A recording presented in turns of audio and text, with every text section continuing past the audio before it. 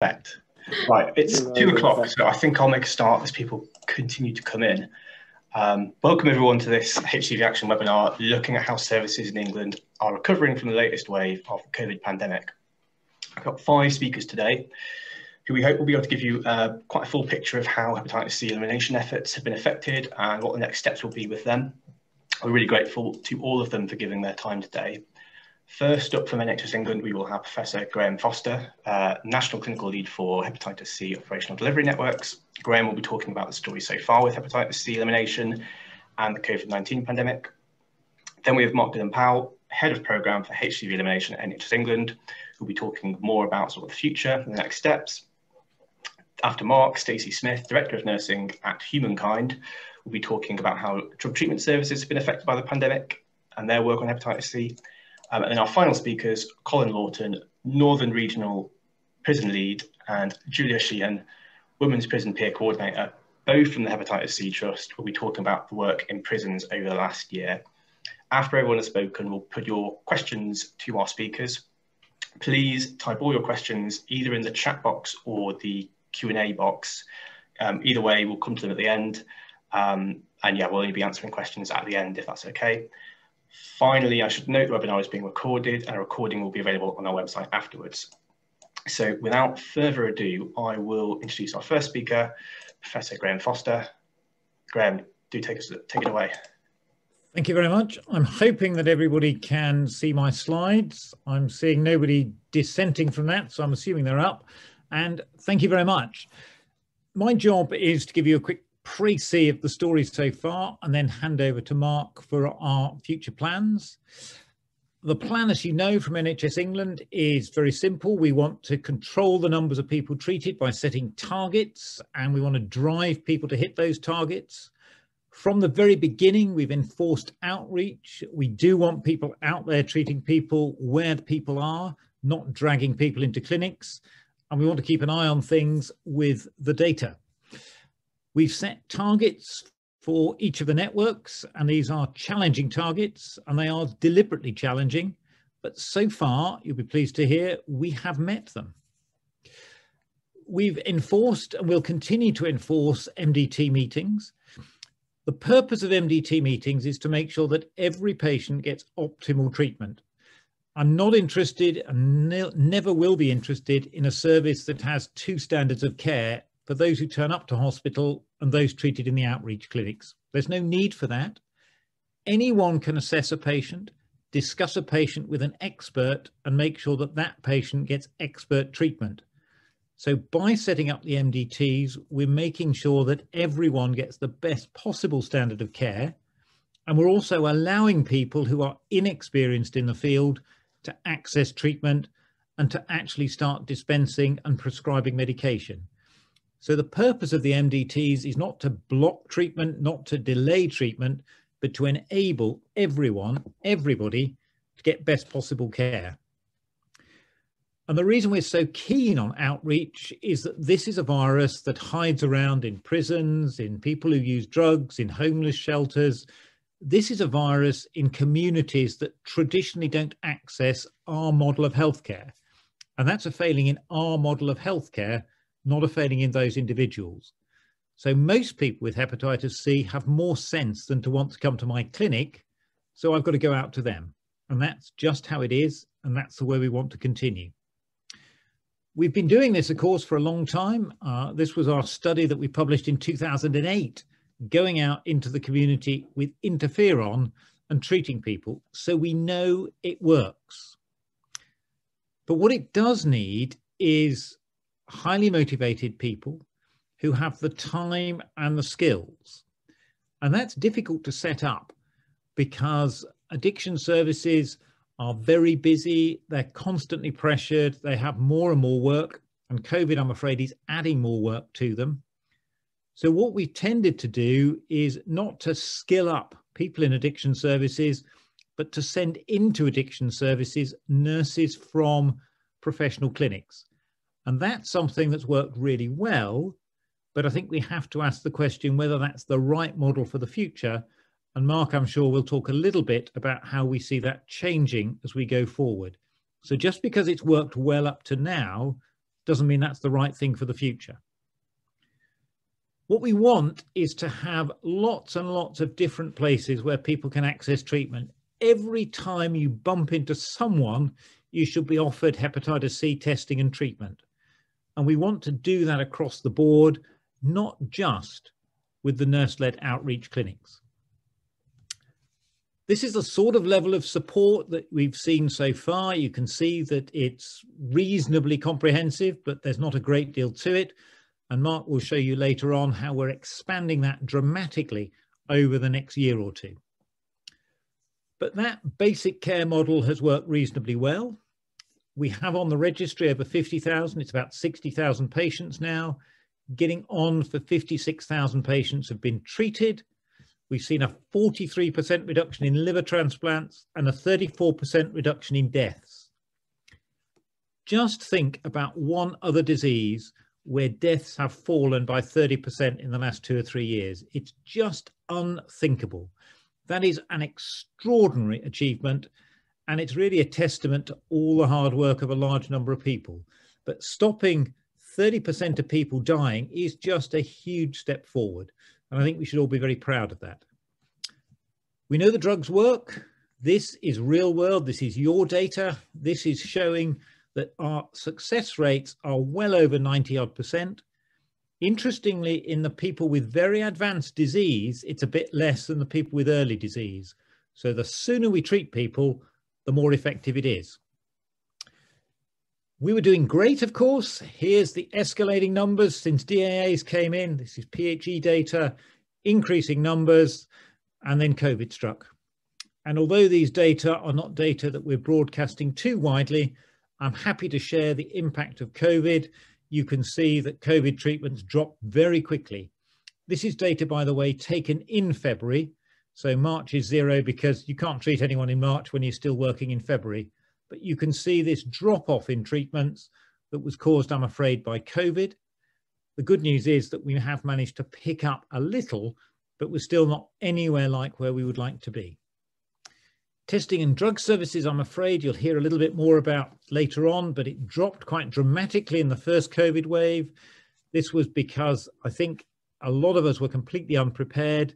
It wasn't something anyone had anticipated, and we got caught out with lack of space, complete absence of PPE, a lot of fear in clients, a lot of problems with laboratory capacity. And I think a lot of those we found solutions for in the second wave. And I hope that colleagues today will be able to give us a little bit more good news as we move forward with solutions to the problems. Not all bad news, of course. This is the InReach teams that have gone into homeless shelters across the country, identifying people with hepatitis C who were temporarily housed. This is a real success story with a lot of people tested. And I just draw your attention here to the difference in positivity rates in London, less than 10%, and elsewhere, where it's around the 20% mark. And that, we think, tells us that London is in a slightly different place from the rest of the country, perhaps with fewer patients to find. So we've made extraordinary progress, and a 30-odd% reduction in deaths is the figure that I keep bandying about because I'm most proud of that figure. Fewer people are dying of hepatitis C than ever before. It's clear that there are some areas, particularly London, that have gone a little bit further, a little bit faster, and that shows what we can achieve if we put our minds to it. But I think post-COVID, we've got new challenges to face, and we're going to have to change the way we work. So my final slide is the one I always show, which is get out there and get tested. And I know someone who will endorse that is Mark. I'm going to get Mark to show you all the wonderful things we're going to be doing this year. So let me hand over to Mark, hopefully without now, if I can work out how to get my screen off screen share.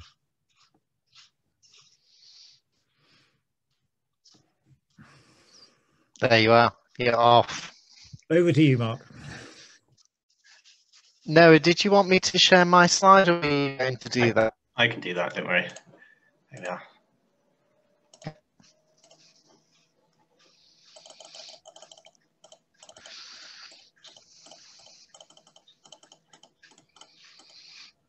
Okay, and I'm just going to leave this slide up while I'm talking, so people can have a look.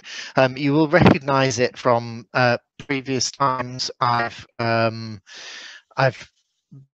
been keeping one of these, a version of one of these elimination initiative maps really since I started, so that I could try and keep my head around all of the things that we were supposed to be doing.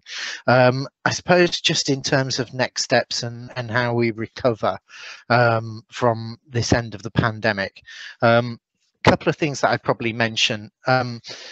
People will know that we've had an ODN run rate, so the numbers of people that we expect to be treated by the ODNs per year for a number of years now. And what we had to try and think about for 2021-22 was what that run rate should look like. Clearly, we all hope that we're in some phase of recovery, given the vaccine program for COVID and so on, that we're going to be able to kind of get back to a level of ambition that we need to be at. So we still wanted to look at being ambitious, really. In 2019-20, we achieved around 12,500 individuals in treatment, and that's kind of where we want to get to in 21-22. Bearing in mind we've had a slight drop in this current financial year with all of the restrictions that we've been working under. We need to get back to about 12,500, and that's the run rate that we've set nationally.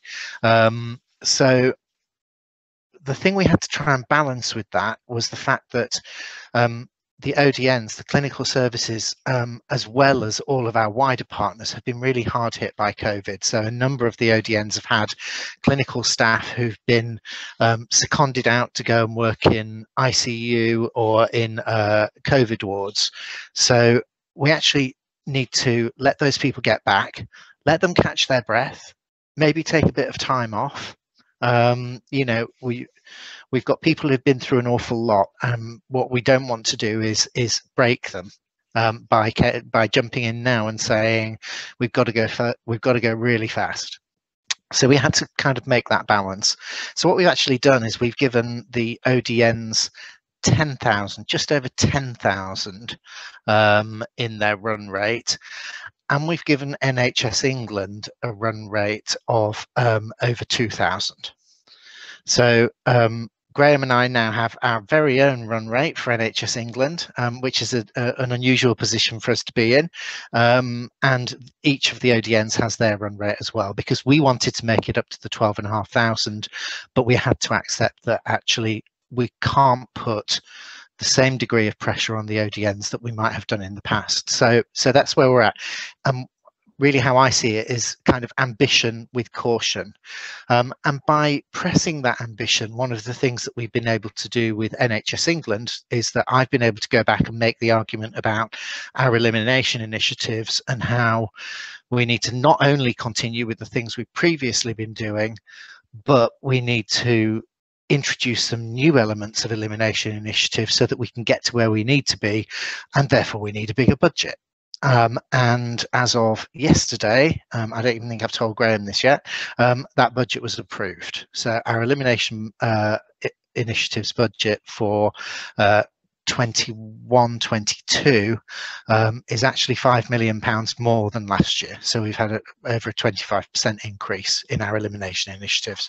So we will be progressing with speed, really, because what we need to do is we need some degree of catch up.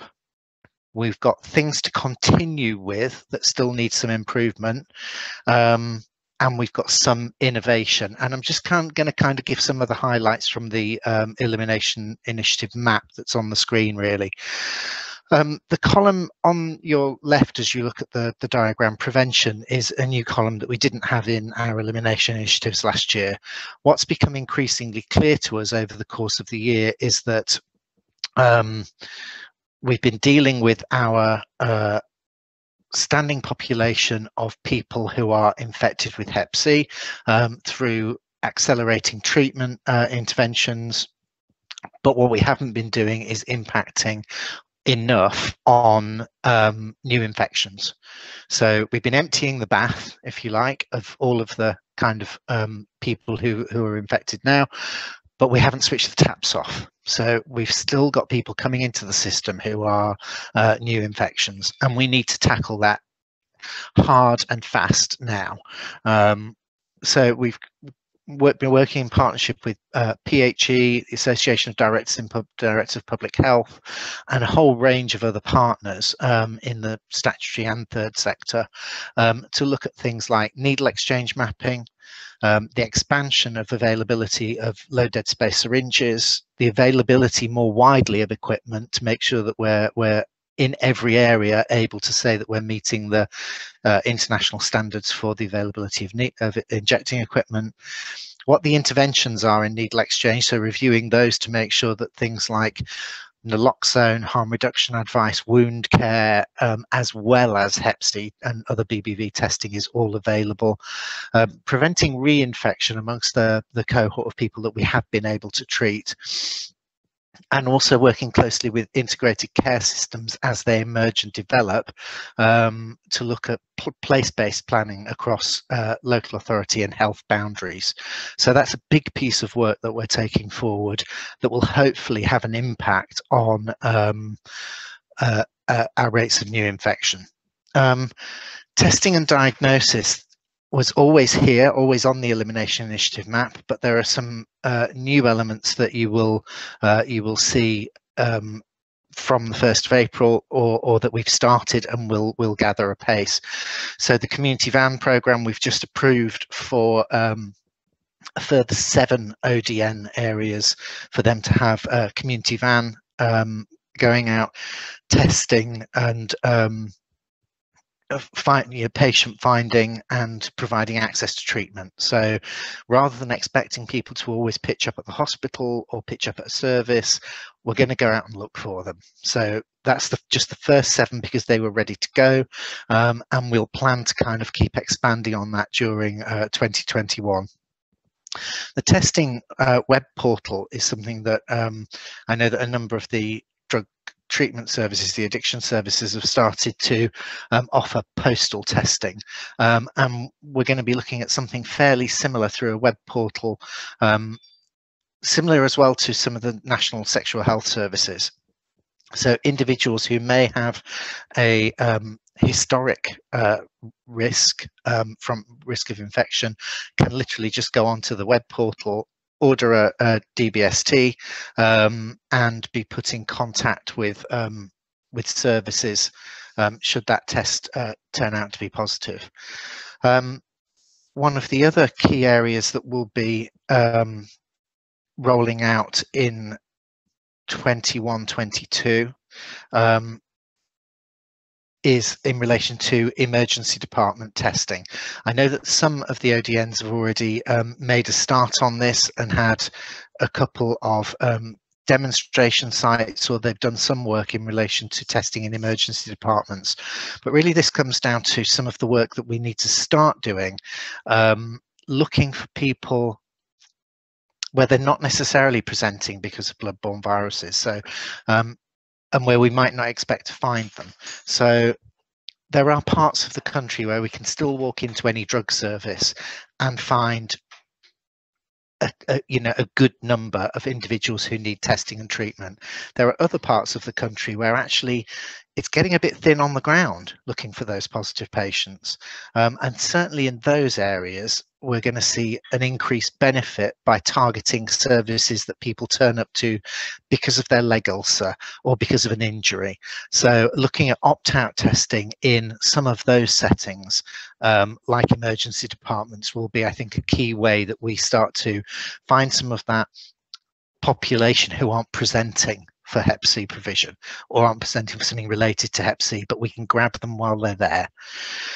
Justice system, again, a lot of this is continuation work, but where we've started with places like probation on approved premises testing, we're going to increase our focus to the post-sentence supervision population and those on community sentence treatment requirements. So it's continuing but expanding and adding to. People who inject drugs, some, again, continuing work here, but some interesting additions that we're going to look at for 21-22. First of them is within our finance department at the moment, going through a level of approvals before we procure. But we're going to be looking at one or two demonstration sites where we can look at widening the venues where individuals can be treated. So they won't necessarily always have to be going to hospital-based treatment. So addiction provider treatment will be one of the first ones that we look at, where we choose an ODN area. The ODN will maintain clinical responsibility and oversight for that provision, but the drug treatment service, the addiction service, can actually take over the testing, preparation, support, dispensing, and so on of the treatment to that individual, right through to SVR12. They will get a per treated patient payment, and there'll be a smaller payment to the ODN for providing that clinical oversight. So it's expanding some of those facilities where individuals can be treated, and so not expecting them to always go to that kind of hospital-based third sector treatment. Similarly, at the bottom of that list, we'll be doing the same thing in relation to needle and syringe program premises. So looking at how we can put some clinical resource into those services so that we can identify, test and treat individuals who are accessing needle and syringe programs. They don't have to actually turn up at a hospital-based service. And similarly with our GP primary care and our community pharmacy primary care, in the next column, we'll be looking again at how we can drive not only things like the patient search tool that we've got, but also the standards that already exist in relation to abnormal liver function tests in primary care and what should be done in terms of liver screening, but also GP-based treatment. So can we have some GPs that look to provide treatment within the general practice setting, again with the clinical support and leadership of their ODNs, you know, backing them up. Then I suppose it's some of the opportunistic and community-based things. So we will be moving ahead with the South Asian communities work and the some work with Eastern European communities.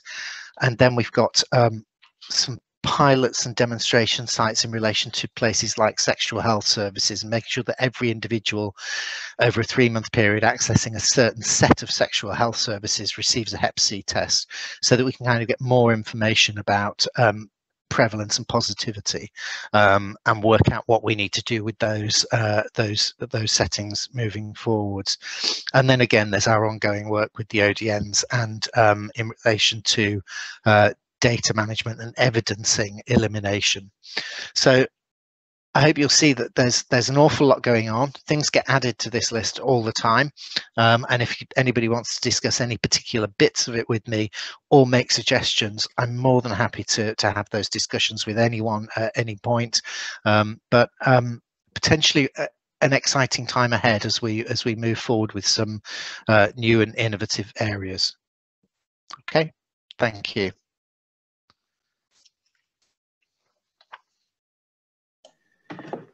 Thank you, Mark. Next up, we have Stacey Smith from Humankind. Stacey, would you like to take it away?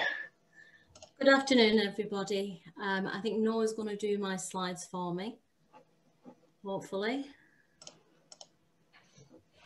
Okay, so the next slide, Noah. It was very, very interesting time for substance misuse services at the start of the lockdown. As you can imagine, we had to change the way that we were working incredibly fast to try and reduce risk to our staff and to our service, to people that use services. So a lot of the things that we had to do really impacted on people accessing services and the interventions that we could do. So an example, we had to limit the number of staff on site to comply with COVID-19 premises risk assessments. But we did introduce priority intervention lists, and all of Humankind services remained open through lockdown, as most substance misuse services did. But the traffic into services was really low, and the opportunity for dry blood spot testing was really limited. Number of people entered in services reduced. We implemented online and telephone communications and interventions. We brought in postal dry blood spot testing. We also delivered needle and syringe provision to people. One of the really concerning things that was happening is that people weren't accessing NSP provision, which obviously has a massive impact for reinfection and people putting themselves at risk. Many of the pathways were reduced or stopped during the process, so people reallocated, as been previously mentioned by Mark and Graham, to different positions. So some of the access to treatment for Hep C in a lot of the areas decreased, as did some of the access to the labs. So we really were at a point where we were offering a lot of services. Our services were still happening, but we had to work very quickly in a very different way. Thank you, Noah. So this is, I'm actually showing you now the testing that happened for dry blood spot testing across Humankind services. And I was interested in it, sort of mirrored Graham's chart earlier. So we knew something was happening. So you can see that testing started to fall around about March. And you can see that we were still sort of offering people tests all through the lockdown. But you can see sort of April, May and June by the green line that testing basically it stopped or practically very, very low. And that was a period where we were readjusting ourselves to what was happening. We were, putting in processes to work very differently. And obviously, working with all our buildings and premises and PPE and all the risk assessments that we had to do. So it is quite a hard time to actually do any testing at all through those 3 months. But as you can see from July, as we settled into a way of working, that we started to pick testing up. It was always there as a priority. So if anybody came into services or we had access to people, then we would want to, the first thing we would do was to try to offer them a test and do a test. So you can see, even though it's still very low numbers, we started to pick up testing, and it remained consistent throughout, August, November, December. Obviously the second wave had an impact. And it was very interesting to see that some of the premises we had, we were able to continue testing because we had bigger rooms that could support the 2-meter distancing. And then other projects, we had very small rooms that couldn't support much testing at all. Like I said, we developed the postal testing to try and support, to keep some level of testing moving. You can see now by what we call resilience and recovery is around looking at our numbers coming through February and March. Now, interestingly, for March, we're only halfway through March, so the stats that were involved in March were very low. But what was evidence in March is that we've had quite a jump once we got all our figures in, because we've been silently working in a way of pulling a way of working under lockdown. So we've work with our partners, Hepatitis C Trust, in doing very targeted work. So an example of this is recent work that we've just done in Staffordshire, where we've targeted a hub and the environment surrounding the hub and absolutely just tested as many people that we possibly could. And I think today there was something like 137 tests done. We've worked as well for the specialist service within that area to try and make sure that that pathway is back in place so we can put people that come back positive through that system. So that's proved, as we're starting to open up a bit more and started to become a lot used to this, and people are starting to access services again, be it in a in a smaller number, we're starting the sort of bringing on that targeted piece of work. We will probably try and drive that now nationally, so we can identify hubs and services that weren't able to do as much testing as others, and put that real sort of targeted response in to try and lift their testing figures up again. So that is probably that's a very honest view of how COVID really impacted on our testing numbers. The good thing in that there was testing happening, although the numbers were low. Hepatitis C was still being talked about with people.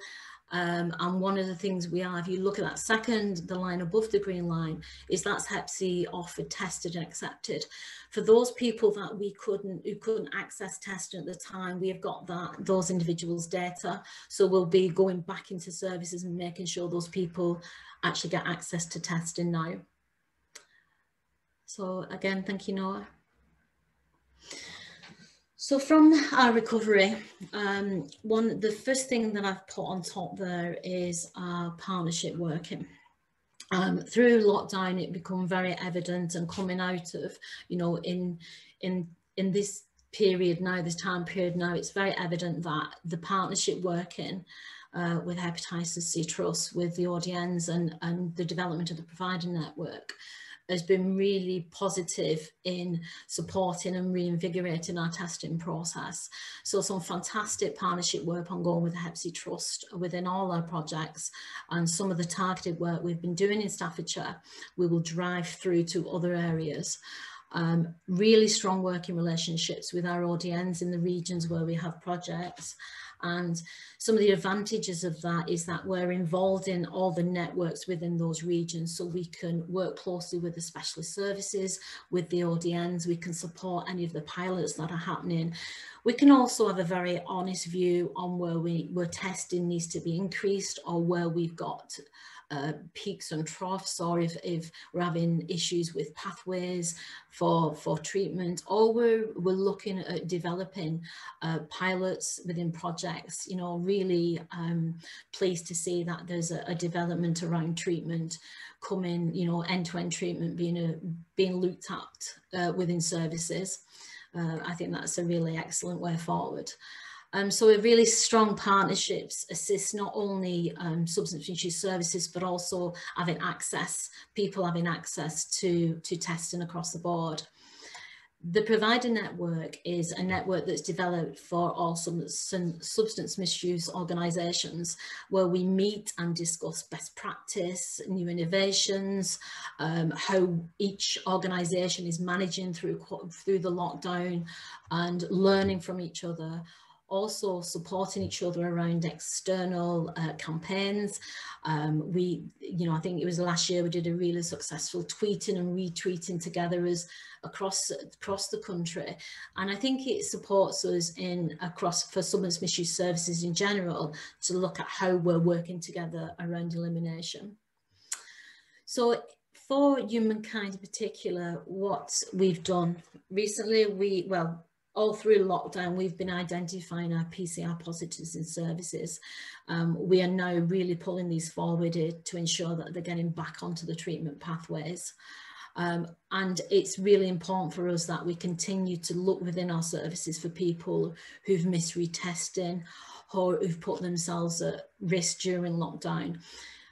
One of our biggest concerns has been around the fact that we've not really seen face-to-face the number of people that we're used to seeing, and we're concerned that we may have a decline in people's health in general, of people when they start to come back into services, and we're not sure of the risk that people have been taking, especially around their injecting behaviour, as one of the biggest concerns is that the number of people accessing needle and syringe provision has really dropped. So there is a gearing up when we finally come out of lockdown with our own internal roadmap about how we're going to address their health of people and the behaviour of people when we start to see them face to face, or see them more face to face. As been previously mentioned by Mark, we're reviewing our harm reduction strategies, especially in relation to our needle and syringe provision. It is absolutely imperative that all substance misuse services have access to testing and treatment pathways within their NSP provision, not just on site in services, but also in pharmacies or in outreach or wherever that provision is being offered. we will be reviewing all our harm reduction strategies through our needle exchanges, especially in light of lockdown and the reduced numbers coming through, but also in some of the Public Health England reports, like the shooting up report, which has really highlighted some of the suboptimal practices across. So it's one of our aims as we come out of lockdown to really look at what provision we've got, and we're mapping that. We're also we're just working on introducing our wound aware pilots across all our services. And obviously naloxone has been a harm reduction strategy that is absolutely crucial, which will be part of the process. But we're also looking, it's allowed us time in some ways to think about access to services through the lockdown. So we're looking at how our models can sometimes cause issues with dry blood spot testing. So if you're not offered a dry blood spot test on first entry into treatment, sometimes that can be delayed. And what we're looking to do is to make sure somebody, whichever door they come into treatment, that one of the first things that happens is they're offered naloxone, they're offered a dry blood spot test, and they're offered other harm reduction information and advice. So that, that's a big piece of work that we're going to be embarking on. As part of our toolkit, we're obviously driving postal dry blood spot testing across our services, and that is ongoing at the moment.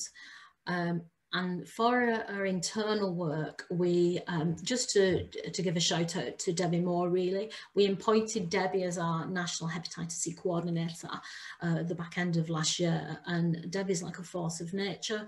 So she's already introduced a Hepatitis C learning package for all our staff, which they're completing, and we've got quite a deadline for that to make sure that we know that all the staff within our front-end services have got training and know how to, know about hepatitis C, know how to do dry blood spot testing, are aware of all the pathways. We're rolling out training again for dry blood spot testing across services with support from our partners, Hep C Trust. And we have got our intranet page, which has been developed, which gives updates and encourages staff to be involved in all things Hep C, including internal and external campaigns. So it's once, hopefully, fingers crossed, we actually get out of lockdown, we're going to be, again, of all the harm reduction work that we're going to be doing, we're going to be driving sort of Humankind's Hepatitis C Action Plan across our services through a network of service leads and hepatitis C champions. And I would just like to say sort of a thank you to our partners for supporting us through the lockdown, but also supporting us through our drive within Humankind to eliminate Hep C within our services. So thank you, Noah. Thanks very much, Stacey. Just really quickly, I know we're taking questions at the end, but we just had one question come in about what PCR means. Could you just explain in layman's terms what that means effectively? So is that one for me, is it, Noah? Yeah, please. Well, in layman's terms, basically when someone has a dry blood spot test, they may show up as having antibodies to that test. So once you've shown up as having antibodies, that means you've been in contact with the infection, and somehow that's, you've managed to, you're not acutely infected. If what we have to do then is test that you're actually not infectious in sort of in layman terms. And what the PCR does, it says whether you've got an active infection which needs to be treated. So the antibody, the first bit of the antibody tells us whether you've been in contact with the infection, whether you're actually infected at this moment in time. And then the PCR tells us whether you're actually got an active infection that we can treat. That's in very layman's terms. Thanks very much for that. That's great. I will thank you, Stacey, for your talk. I will very quickly now pass on to Julia and Colin from the Hepatitis C Trust prison team. Thank you very much, Noah. Cheers, Stacey, for that. It was great. Thanks very much. Yes, so I'm Colin Lawton. I am the Northern Region prison lead. We've got Julia, who's going to be sharing the presentation with myself, who's the Women's Prison Peer Coordinator. So we were asked to put this together just to kind of like outline The last 12 months really of how we as the Hep C Trust have had to change the ways we are trying to work, obviously within the prison setting, due to unable to get as much access as we can normally get because of COVID. But what I do need to mention is try and tell a bunch of peer educators that they can't do the job in the Hep C Trust has been an absolute nightmare, because everybody in the trust is so proactive. I know personally from my team, trying to ground my team has been a hard task because everybody just wants to get out and get active. So what we managed to do, we managed to rejig risk assessments, work different ways to try and make sure the staff are all safe. And I think when you see what we've managed to do, you'll actually see that there's been a lot of success stories that has happened over the last 12 months. Next slide, please, Noah, and I'll pass you on to Julia. Thank you, Colin. Welcome, everyone. So my name is Julia Sheehan, and I am the Women's Prison Peer Coordinator. So I'm going to talk a little bit about our experience coming from a peer's perspective. When the prison estate went into lockdown last March, as someone with lived experience of hepatitis C and of prison, I was quickly able to put myself back into those shoes for a moment and really imagine what it would feel like, and some of the difficulties that I might face if all group activity was stopped, if work was restricted, if healthcare appointments were restricted, if face-to-face recovery work was restricted, if education became in cell, and if all visits were stopped. And it became really clear to me that we needed to find ways as a team to support the men and women while still delivering the education. It's not only me that has the ability to do that, the whole prison team has lived experience. So we were able to quickly come together collectively and create new ways of working. We really needed to keep Hep C on the agenda, still deliver training, and most importantly, support the men and the women in prison in challenging times for everyone.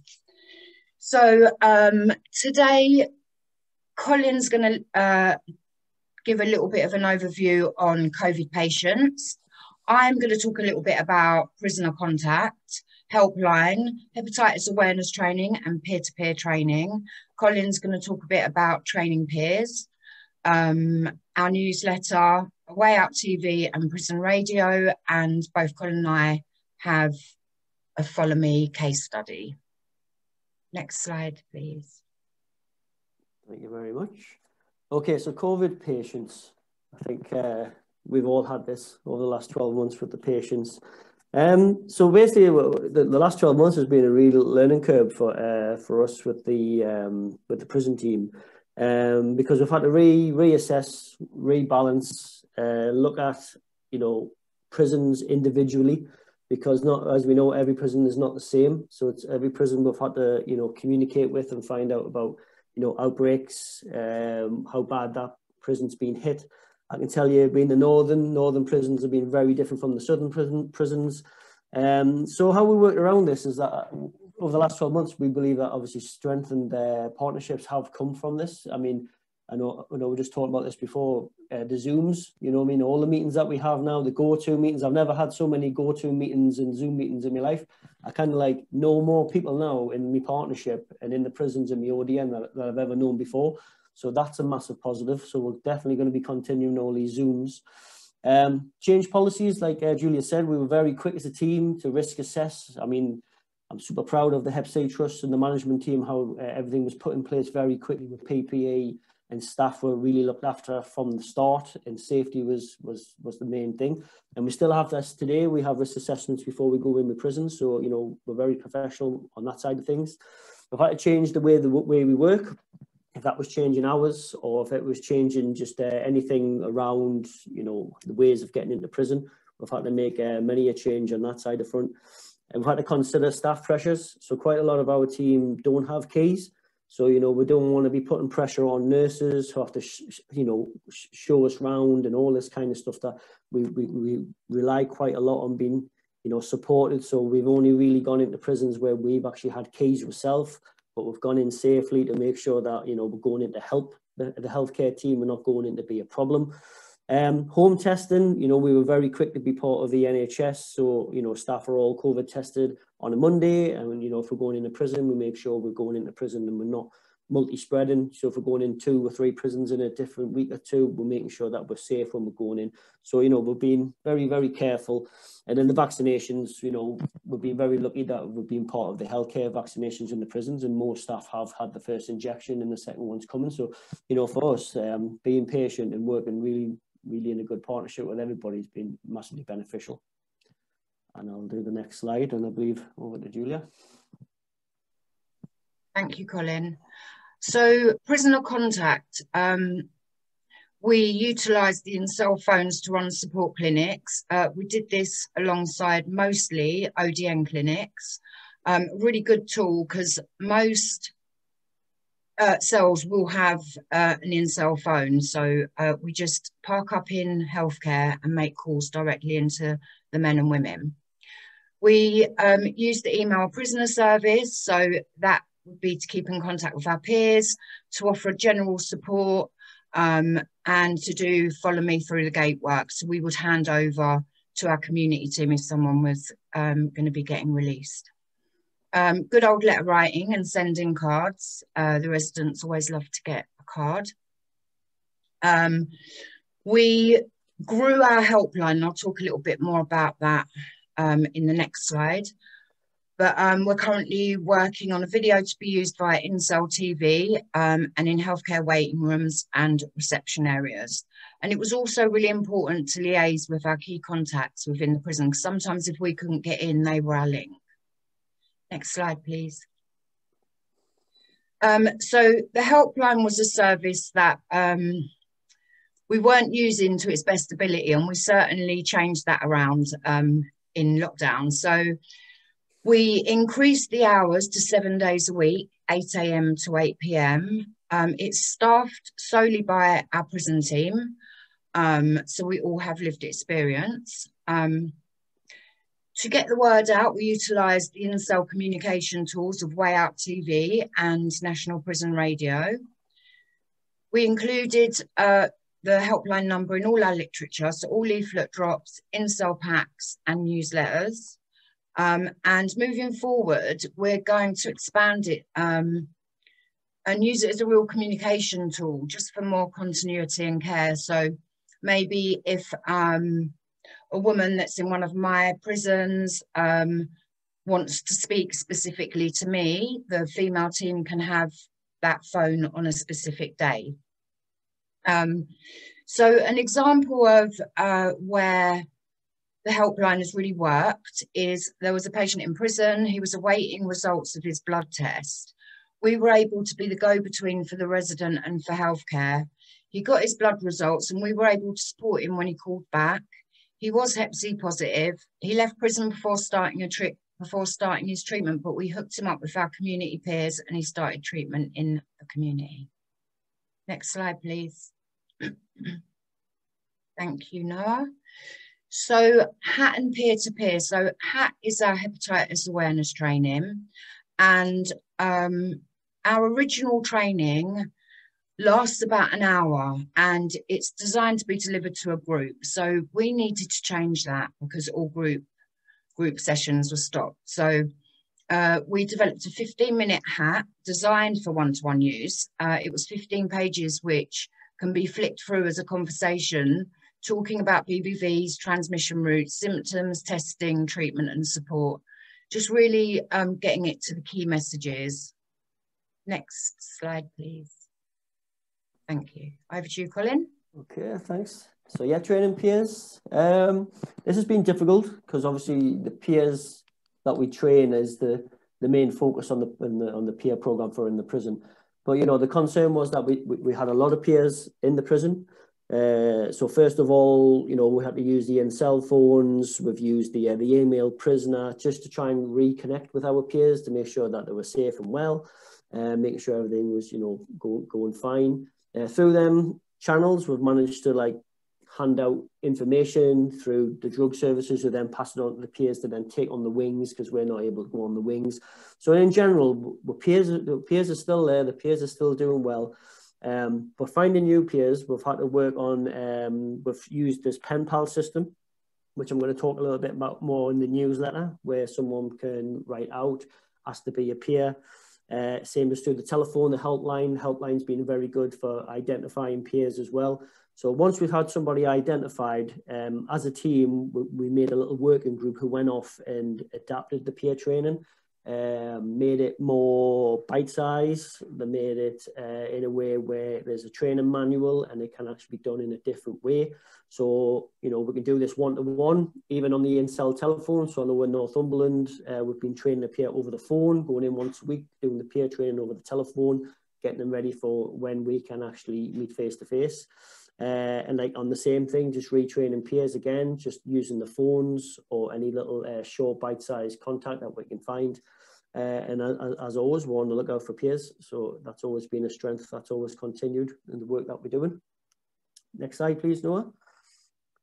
So the newsletter has kind of been around for a little while, but we've used the newsletter now as like a tool. It's turned into something that's like a package now. And the picture we have on the side is just a picture one of the inmates drew for us. Like we've been having competitions, you know, because everybody's pushing everything into the cells to try and get to the prisoner or the patient. And we were trying to like give them something that they can actually use, the games, the competitions, taking the mind off it, something that's got a little bit of a theme. You know, we've made this bigger, but inside the pack, we have like an in-cell workbook. So there's some harm minimization stuff in there as well. So there's a little bit of work that you can do. There's always a theme that we've been putting into the newsletters. But the biggest thing that's coming is this pen pal project. We trialed this in Full Sutton, and we found a couple of pen pals who were really willing to do like a life story. They were sharing a lot of information. Just like Julia said, you know, if you're stuck in a cell for a long, long time and you have got a pen and paper, or a newsletter comes in with a card already with a free post on it, you can write something down and post it back. People will use it. So the pen pal's grown. We've got this huge adventure of World Hepatitis Day, how we're going to link up some pen pals from across the world internationally. I see Julia smiling because this is kind of like our job. This is going to be a big piece of work, but you know, this is what we do at the Trust. We like to make things big. Inside the newsletter, we have the helpline. You know, we have advertisements. We've got the World Hepatitis Day plans advertised in the next one. So it's a really good tool. It's a really nice working tool that the substance misuse team can also use as well and hand out. And the most important thing on the bottom, it supports change talk, because this is where we're at now. We know this now. We want to change COVID to Hep C, and this is how we're going to do it with the newsletters. We're going to be going out on the wings, doing outreach and handing these out and getting people to talk more about this virus rather than COVID. Next slide, please. And then the Way Out TV and prison radio. This has been a bit of a golden nugget, really, discovering quite a lot of prisons have Way Out TV. Most prisons have the radio. So we came up with some new ideas, some adverts. We've had some fantastic adverts, which I know Noah has put on the website, where we speak about life stories. These are flashed up on the TVs that go through into cell TVs. They're up in healthcare. You know what I mean? So there's should always be some sort of video playing or some sort of advertisement on the radio regarding Hep C. Again, just to encourage that change talk, to put Hep C back in the conversations. We made a helpline advert, which really, you know, explains what the helpline's all about and increases people to use the telephones. So adverts we're currently in the process of making at the minute. We have this competition going for World Hepatitis Day, where we're going to rewrite the lyrics for 500 Miles for the Proclaimers. It's such an easy song, and we're hoping that some clever prisoner is going to come up with a rap or something, and we're going to make it into a song. So again, just trying to get that positivity and something nice going. We're making another advert about the helpline number. We're doing a get tested advert. We're talking about treatment while in prison. And then the number 5 is we're letting people know about the prison to community follow me link, which the Follow Me, I do have to say, has been a massive, massive positive from what we've achieved over the next 12 months. And me and Julia are going to tell you a couple of case studies from this. So the last time I did a webinar, whoever tuned in was myself and Carrie, and we talked about the prison Follow Me, prison into the community. It was kind of like just taking off. But I think 8 months down the line, it's pretty much flashed across the whole of the UK now. Most of the ODNs are using this. So anybody that's coming in prison and serving a short sentence, they're chaotic, they can still start treatment because the ODNs are referring this person straight to the Hep C trust with consent. And our role is to go off into the community with our community partners and find this patient, introduce them to the community team, share life stories, get them involved and get them treated. So my quick case study is from Durham Prison. And there was a Follow Me came through from the prison, from the ODN. It came through in November. We spent a good few weeks over Christmas going off and trying to find just gentlemen in particular. Just was never in, could never find him. We never gave up, we continued. And then one day when we knocked on his door, we found him. And I do have to say, he was psychotic. His mental health was all over the place. His flat where he's living in was covered in needles. He wasn't in a good shape. We got to know him. We realised how isolated he was. He wasn't going down to the drug services. He was a typical fell through the net. And he was blaming his medication actually for making him psychotic, so he hadn't been taking it. So introduced him to the peer educator in the community, who was Sue.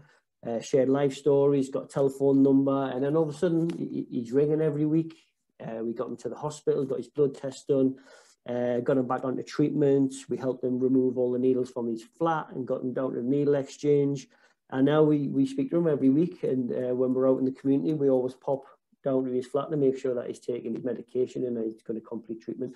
And that for me, just in a nutshell, kind of like shows how that missing person really from prison to community had fell through the net can be picked up by the good work that Follow Me provides.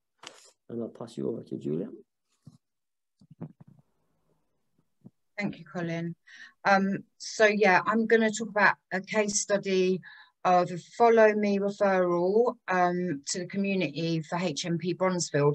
This was one that was a referral to the community, but then ended up going back in, so it works both ways. But so the ODN nurse completed a Follow Me referral at the earliest opportunity in clinic. The patient was very quickly released homeless the day before her meds arrived in the prison, which was hugely frustrating for us as a team. So the Hepatitis C Trust made contact with probation and DIP. She didn't attend either appointment. Very chaotic. Yeah, it's not unusual for women to be released homeless and kind of disengage with services quite quickly. So the women's prison team picked up her medication and used the Follow Me information that the ODN nurse got, went out into the streets to try and find her. That was unsuccessful. And then the clinical team leader in HMP Bronzefield alerted us and the ODN as soon as she arrived back in prison for her breach of licence because she didn't attend her appointments. The women's prison team returned her meds and the patient started her treatment. The women's prison team supported patient in a weekly phone clinic. She really had so much going on through her treatment. She lost her mum. Her mum overdosed and passed away. Her aunt passed away. Her children were adopted and she had to do that over video link. I mean, she had so much going on while she was on her treatment. At one point, she did stop taking her treatment, and the women's prison team were alerted by prison healthcare, and we gave her a call and just told her how important it is to get back on her treatment, and she did, which was amazing. So she actually completed her treatment last week or the week before. It might have been the week before now, but we liaised with her recovery worker, and the patient has now been referred to CGL Women's Wellness Zone for help and support with accommodation on release, and she was released today, and she will be supported to her SVR12 by our community team. So yeah. And that's us, isn't it? Thank you. Thank you. Fantastic. That's great, guys. I thank you very much for that, and thanks for finishing with those case studies. I guess that is the really important part, is the individuals here. I know we've slightly overrun, but I do want to just very quickly put some questions to everyone. I know Graham has had to go, unfortunately. So if you do have any questions in the audience, do type them in the chat or Q&A box. We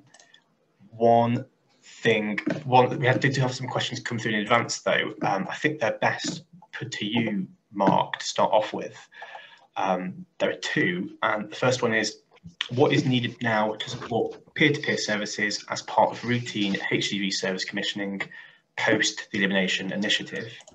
And the second question, if you sort of want to do this all in one go, is has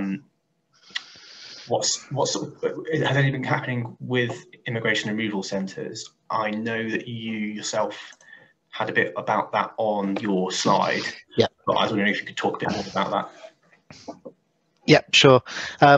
In terms of the peer-to-peer work, obviously we've now we work really closely with Hep C Trust, and we've got the community services all set up working with the NHS regions. So we've worked closely with the NHS regions to make sure that they've got contracts in place that run until at least the end of March 2022, and I'm just about to go back into all of those contracts after we get through the 1st of April, because I need to get all my plans in place for next year to look at how those are extended in the future, and similarly with the prison contracts through the NHS regions.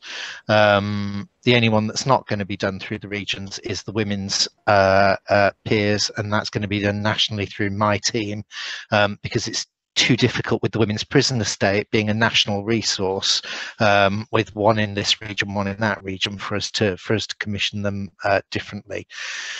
How it will go after the end of Elimination, I don't know. Once we've eliminated, then hopefully there's no need for the trust, there's no need for me to have a job. The plan is that once we've eliminated, job done. So I'm hoping we'll get to that stage. But yeah, we'll keep monitoring that as we move along. In terms of immigration removal centres, we started to do some work with the immigration removal centres pre-COVID, and that was going reasonably well. It kind of all shut down this time last year, and the work in certainly some of the immigration removal centres, the work changed significantly over the course of the pandemic. So a number of them emptied out, and were not operating in their usual way. So as they return to normal, that will be the next part on on some of the justice system work that we're doing. So we'll have everything up and running, ideally with prison reception testing working better and prison hits happening across the estate, both catching up on last year's ones that were deferred and doing new ones for 21-22. And once we've got all of that kind of timetabled and in, we'll work with the immigration removal centres as a group, because there's some really good practice certainly in one of them, that we want to share across the whole estate. And obviously that brings in new partners like the Home Office that we need to work closely with. But based on our good work with Her Majesty's Prison and Probation Service, I'm quite confident that we can get a very good work programme in place for 21-22 for the immigration removal centres, and get them up to really good reception testing and population testing through things like HITs. Great, thank you for that, Mark. Does anyone else want to come in on that, or can I go to the next question? Fab, I'll go on. Speaking of the Home Office, so recently there was announced some additional funding for substance misuse services. I think this was particularly around rehabilitation of people who've been released from prison. This question was sort of caught off by our question form. But are there any plans to sort of use that new money around hepatitis C, or any ideas about how that could support elimination? Mark or Stacey, do you want to sort of take that? And I know the answer might be no, but yeah, I mean, I'm happy to briefly input that there is this additional funding that's been announced for 21-22, £80 million. It's primarily linked to drug services and crime reduction. However, one of the conditions within one of the specifications within the funding was that it could be used for harm reduction services and needle exchange. So we're working closely with PHE and with local authorities to try to encourage them to use that as part of our kind of national prevention focus, to review and increase needle exchange provision across England, because it's, in a significant number of places, it's inadequate, and not all of the best equipment for infection control, like low dead space syringes, is being used or made available or promoted. So we're working to try and kind of angle some of that towards the national prevention work. Thanks, Stacey. I can see you've unmuted. I was just going to support that, really, what Mark's just said. I think one of the key things for this is around making sure that the provision that we provide through our needle and syringe exchanges is absolutely, you know, top notch, and that it includes lots of harm reduction interventions, so that when people come into that service, that they're greeted by, you know, staff that have got expertise, that that they're engaged, and because we do know a lot of those people that use our needle and syringe exchanges are not necessarily in service as well. So there's a real push to try and, you know, really motivate people, engage them, to try and pull them into some more mainstream service, because we know they're at high risk out there. So I think that we're really grateful from a substance misuse that money's been targeted towards that. Thanks very much for that, Stacey. Final question. We had a question come in about if there are any projects using dried blood spot testing. I believe this came in from North America, so maybe, you know, we are sort of answered that by talking about what we've done today. But on that note, I know earlier in the year, over the course of the pandemic, getting tests to labs has been a real big issue. Has that sort of become less so now on? I know in lots of places they sort of have to find local solutions and deals with their labs. Stacey, do you want to sort of start? Yeah, but for us, we've no issue now. We're, you know, it's pretty much running. We've no issues with dry blood spot testing and our labs, our one lab. So they were, I must admit, they were very supportive through the process as well. So we were lucky in a sense, you know, that it did. We had some interruption, but at the moment now we're back on track. Fab. Thanks. And then my sort of last question, unless anyone in the audience has anything to put in, Colin and Julia, we talked there about the referral pathway for Follow Me, which is where someone is released from prison during treatment and it interrupts their treatment, and then the trust meets up with them in the community and follows up. This has sort of been, you've had a hard learning experience of this one, rolling it out during COVID. And, you know, you came and spoke to us about it back in October. Are there any sort of learnings you've had over the course of that, or anything you think, you know, you're really looking to improve about that? Because it's a great thing, but a difficult thing to do.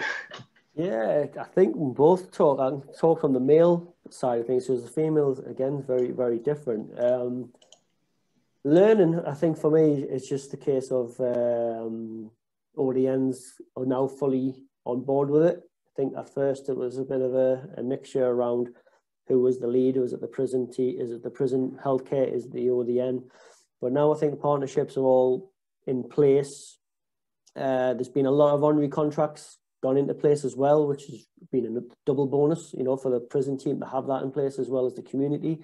So yeah, you know, for me, it's been a real success. But it's been modelled in different areas. Everybody's using it in a different way, and I love Julia's story. You know, I mean, the case study. It's now going back into the prison, which is exactly what we wanted in the first place. You know, I mean, that when you're looking for somebody and we know they've gone back into prison, we're still following them into the prison and out because we're in it both now. That's the whole idea. We've got everything covered. So for me, it's been great. Yeah, the same as Colin. I mean, the only way it works is with really good partnership work. Mm-hmm. That has to be tight. So it has to be a partnership with us, the ODN and prison healthcare.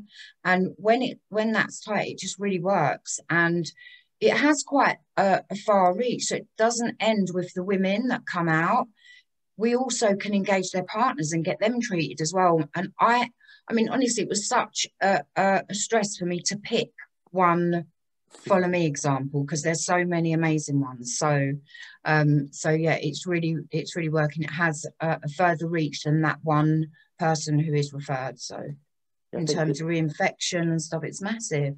Yeah, adding on that, I know the North East are very keen for knee packs to be involved now, so that's another family team coming on. Because it's just evolving, you know what I mean? This follow me can evolve for sure on the family side. Yeah, that's great. Thank you both. So on that note, I will sort of draw things to a close there. Thank you everyone who has come to speak, and thank you everyone who has come to listen as well. And thank you for all you've done over the past year, keeping things going during this trying time. In terms of what next from this webinar, we will send around a feedback form via email. Please do fill that in. Let us know what you thought of this. These feedback forms do help us decide what we do in the future. We did a similar one to this webinar after the first wave, and that got really good feedback, which is why we're doing this. So do let us know. We do respond to it, and we do change things accordingly. If you're getting Zoom fatigued, please do let us know. Been a lot of webinars over the past year. But yeah, all that remains for me to do is just thank everyone for coming to speak today. Thank you all.